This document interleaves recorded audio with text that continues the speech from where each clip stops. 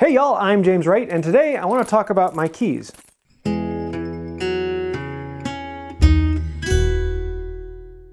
So Rex Kruger is a good friend of mine, and he is starting up a tool company, which I think is a really cool idea. And as a first tool, he came up with this weird design. So when he released this doohickey, I thought, it looks kind of cool, and I'll buy one to support my friend, but I don't know if I'll really use it. So almost a year ago, he released these for patrons, and I got number 144 out of 200. Now fast forward about a year later, and he just released these to the general public, and honestly, I have to say, I've been using this way more than I thought I would. So when I got it in hand, my initial thought was, oh, cool, another screwdriver. And yeah, it could do split nuts, I guess. I mean, I've got a few of them in the shop. I even have some weird specialty drivers for that specific nut. And the more I looked at it, the more I thought, wait a second, this isn't just a screwdriver. This is most of the specialty screwdrivers. When it comes to screwdrivers, usually the first one you think about is the chip breaker screw. And I've got a big screwdriver that works well for that, and it's where I usually use it. A lot of people do like to use the lever cap, but oh, that annoys me. I've seen so many of these damaged that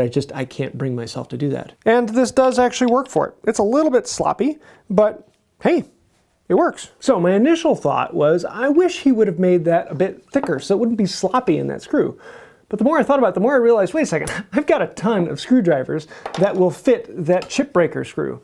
The problem is the thinner ones. I don't have many that fit that. A lot of them have a very thin slot, and I can't fit in my big screwdrivers. I'm just going to strip it out because I can only get the tip in there. With this one, it's thin enough I can get all the way down in there, and I can really torque on this and crank it down with a decent amount of leverage. This is especially important when it comes to vintage saws. Sometimes those slots are incredibly thin, and it's very hard to find a screwdriver that can fit it. Yes, you can file a screwdriver down and turn it into a specialty driver, but if you've got this already, it actually fits into that slot nicely, and I can tighten it down fairly easily with something I have on me. But the really cool one is split nuts. For this task, I took an old screwdriver and I filed it down, and there are a few antiques you can get that will work, but just running it down, this one I've actually ruined over the years, and it doesn't quite fit the slot anymore. I've got to do work on this one again. I've got this really cool one from Blackburn Toolworks with a rod that goes through there and an adjustable head. And this one works really well, and it's incredibly tight, but I've actually found problems with scratching things up because it's so tight. And then another common problem is that they come in different sizes. You have a larger nut and a smaller nut,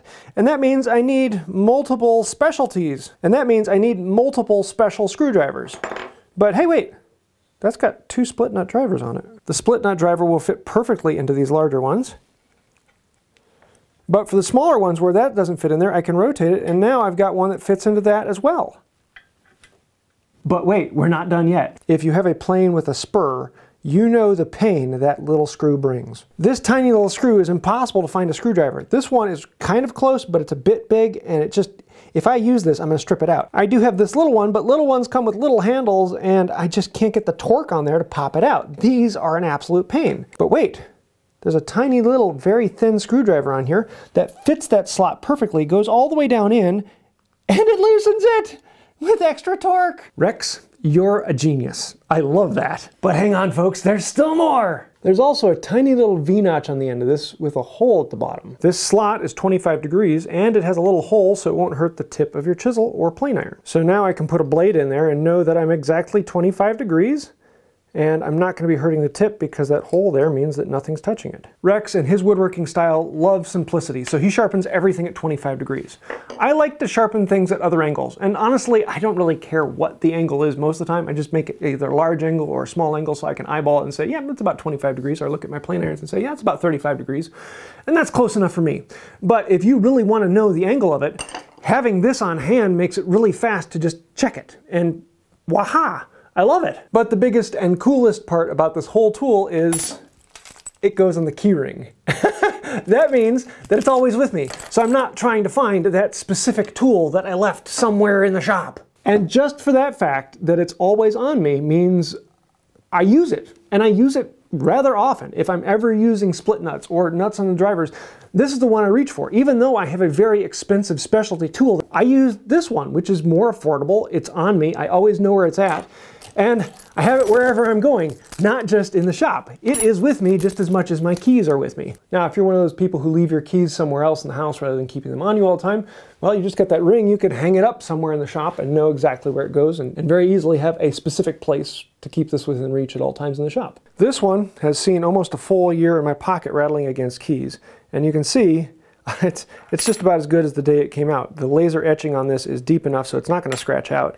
It looks great and it has lasted long, and even with regular use I haven't bent this at all. It looks in great condition for being used for an entire year. Rex's choice of steel and hardening has really hit the ball out of the park. It's a great tool that lasts long. It is a surprisingly cool tool that is made here in the US, and I'm looking forward to using this for decades to come. Yeah, it's on my everyday carry. Now I have to say, I'm not sponsored by this at all. I get no affiliate links to it. I have purchased this one with my own money. That being said, Rex did give me this one as a friend, but that was about a month and a half after I bought this one with my own money. And I am a patron of Rex, so I love what he does. He's a good friend of mine, and he has really done a great job on this one. And because Rex is a good friend of mine, he gave me a couple other sneak peeks at upcoming projects from Compass Rose. So I'm really looking forward to seeing what they come out with in the future. Between Rex and DFM Toolworks, they have been doing an awesome job. So yeah, keep it up, guys. There are a few other things that this even does, such as can opening and other things I didn't talk about. So if you have something I forgot or something I should have mentioned, let me know that down in the comments down below. And thank you. Honestly, that does help out the channel. Anytime you comment down below, that helps us get in front of more people and helps the channel to grow. It's just like hitting like, share, subscribing. Thank you. That means more than I can say.